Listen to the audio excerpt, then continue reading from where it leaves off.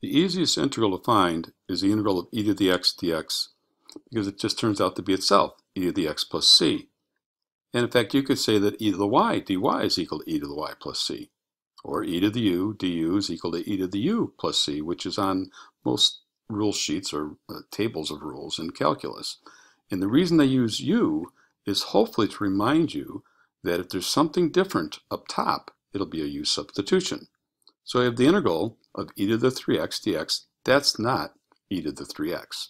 And so what do we do with that problem is we have to do a u substitution. So we'll let u equal 3x. That'll make that problem turn into e to the u.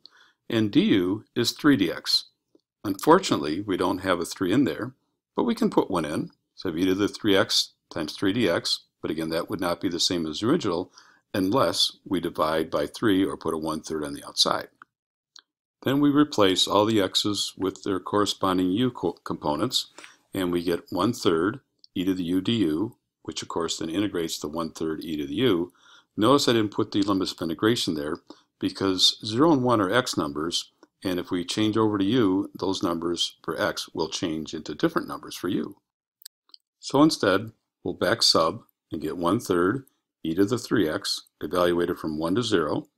So that turns into 1/3 e cubed minus 1/3 e to the 0. Now remember that e to the 0 is 1. So our final answer is 1/3 e cubed minus 1/3.